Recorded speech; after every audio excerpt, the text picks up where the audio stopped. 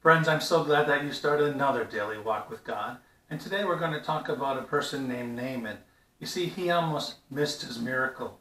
You see, God is asking you to listen to his voice. Don't be distracted. Don't be disappointed. Don't look at life and see how bad it is. And don't believe the lies that the news and other people are trying to make you believe. For there is hope in the Lord. Seek his way. You will find peace and joy and contentment. You will experience love, and you will learn how to reflect agape from Jesus to those around you.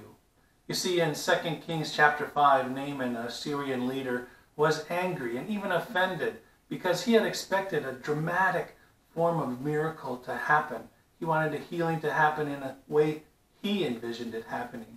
But he had been told to do a very simple thing. You see, dip in the river Jordan, and 7 times. Perhaps he wanted to give up after the first time or the second time. And if he wouldn't have listened to those around him, he would have missed his miracle, because he didn't expect it to be the way that God was asking for his life. You see, how often do we miss the miracle in our own lives because we're expecting God to work in a different way? My friends, keep seeking after Jesus.